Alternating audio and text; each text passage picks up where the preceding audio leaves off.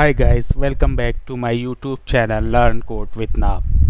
In the continuation of our CSV file series, today I will see and focus on this part. Now my requirement is I need to read server URL and save .csv file in local. Remote server URL should be configurable into properties file. In the previous session, we have already seen how to read CSV files and process those data and save into database. After that, in the second part, we have seen how to read database data and generate CSV file using Spring Boot, Spring Data, JPA and MySQL. In this one, we will be covering on there will be one remote server URL. Let's say this one. I want to download this file and save into my into local as a CSV format. First of all, let me check this URL, hit enter, and it will give me one CSV file. Okay, now what I want is I want to consume this URL internally in a Java code, so that whenever I hit my REST endpoint, it will download this file and save into my local directory. Let's see how we can do that. Again, I am creating one more REST endpoint and it should be get mapping, and this URL should be, we have already used download, so this should be something like download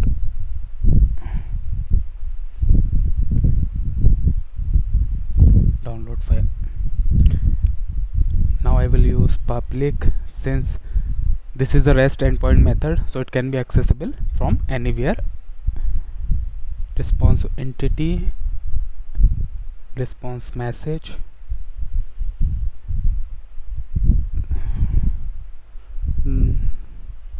save file on local.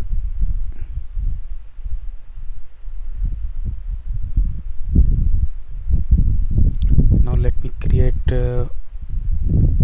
one method, service dot is file save locally.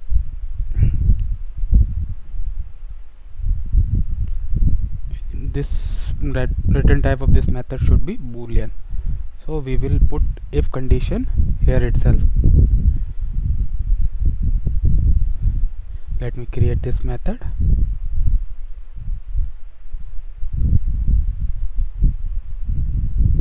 If files saved locally, then we will say return response entity dot status http status dot ok dot body. In body, I want to say new, I want to create an instance of response message, new response message, and say file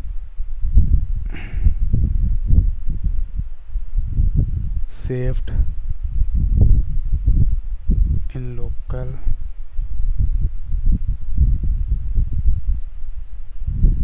successfully from remote URL.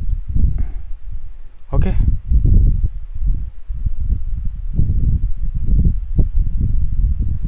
if is file saved locally return false, then I would say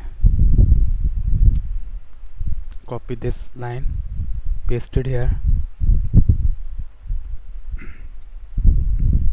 unable to download from remote URL, unable to download from remote URL. Let's say in this agenda of this session, they are saying that remote server URL should be configurable into properties file. What does it mean? I want to give this URL in application.properties file and read from there. Why am I doing this? It will give you idea how we can write code for reading key and value from application.properties file in our Java code. First of all, let me define one key value in application.properties file. Go there. Let's say I will say server.url, and URL will be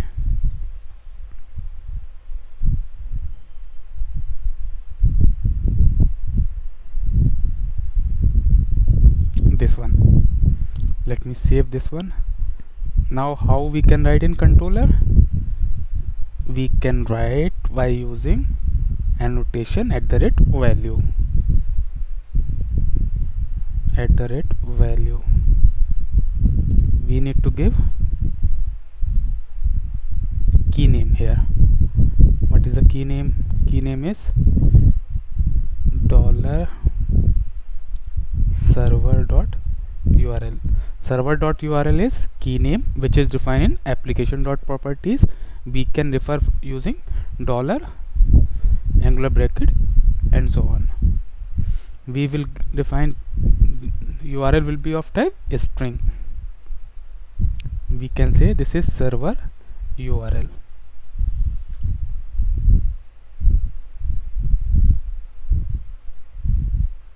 Now use this server URL in our service layer. Now it will say that change method. Okay, I will change.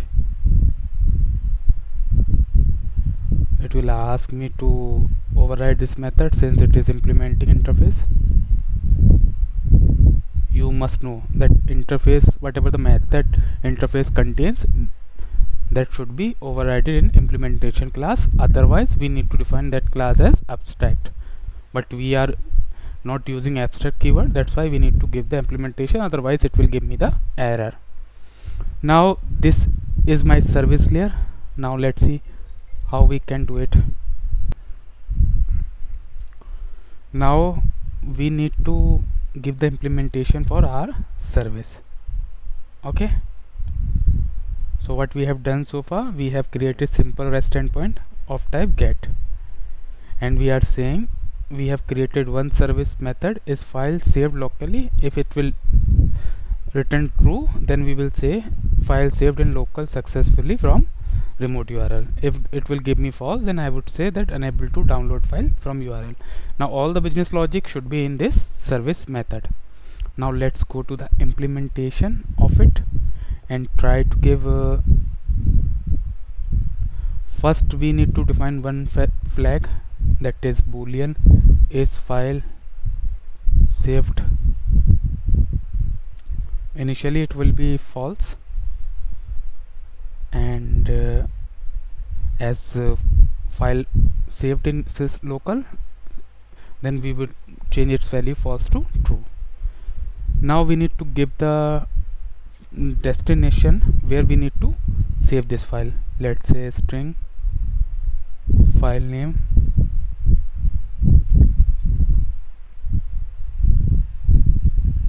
go to C. Let me create one folder here. I would say that this is my downloaded folder. Go here, and I want to get the all the downloaded file here. Let me copy this one and give this path here, and let's say I want to give name as abc.csv.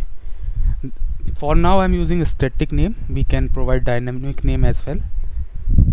Okay, now let me play with the server URL and creating the file of it and save the file in this destination. Okay, how we can do it? First we need to define buffered input stream from java.io package and define initialize with null. Let's say this is my input, so I would say initialize with null. Now I would need file output stream.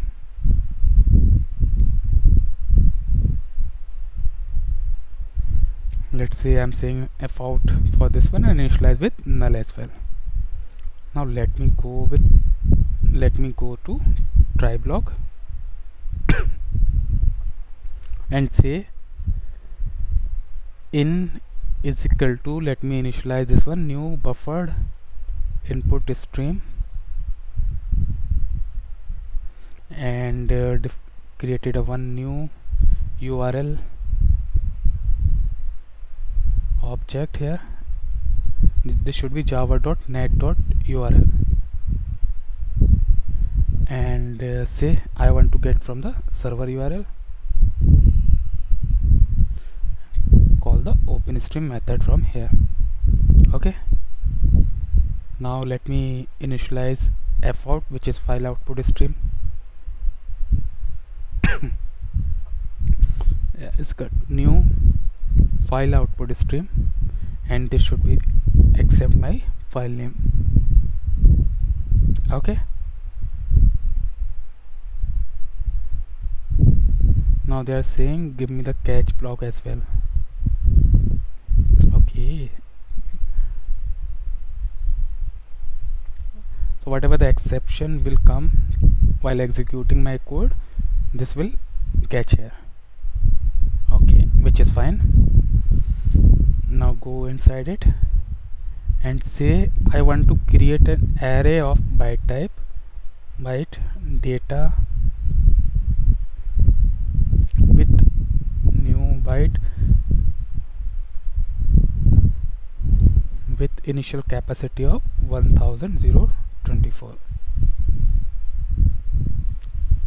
Let me initialize one more variable int count so that it can count while performing operation in while loop.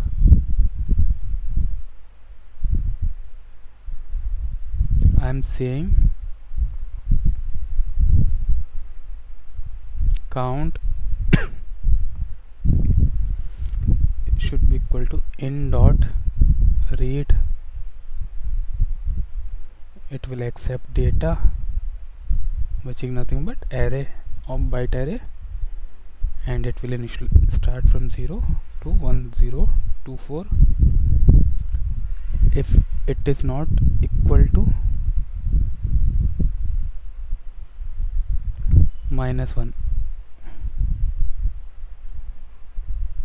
then I would say f out dot write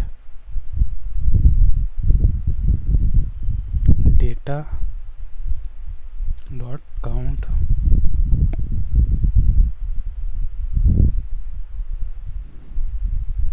When this while loop completely executed all the data, then we will say is file saved is equal to true. If all thing happen, then I would say the two finally for me I would need nested of try.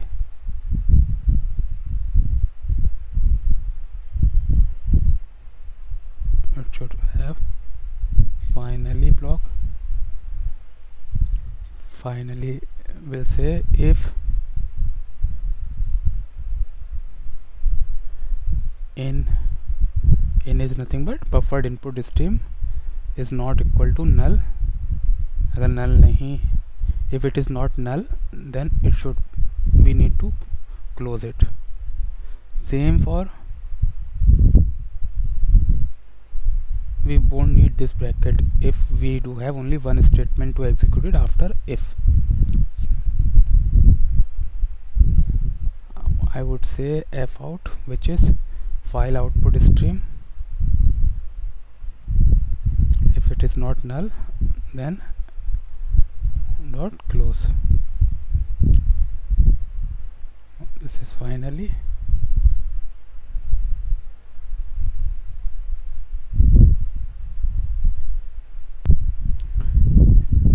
If file is saved, then we will initialize as true, otherwise we will return as it is, saying that it will remain false. Okay, we have done almost coding part. Let me go to controller again and see what we are doing. We are hitting download file URL and we are calling this method, and this method internally called service layer is file saved locally and server URL. Locally we are saying that this is a flag which will identify whether file is saved or not, and this is the destination. Okay, everything processing goes all right, then it will set is file saved true, or finally block means this code will be executed whether this code try block contains any exception or not. That means after finally it will be close the both object of input stream or output stream, and finally return boolean value. Now let me save this one, go to this one, let me run Java application.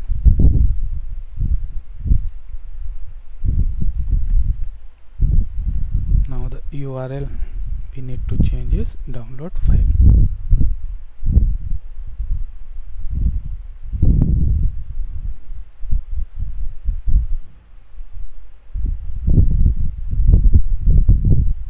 Let me check this one.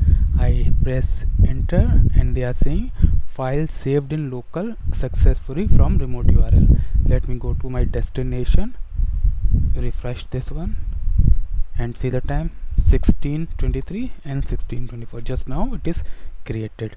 If I would see this one, it will contains all the data which is available on the remote server URL file. Okay, I hope you like this one. If you like this one, please do subscribe and share this video with your friends, with the targeted audience or the right audience which is required for this video. Thank you for watching. Have a good day.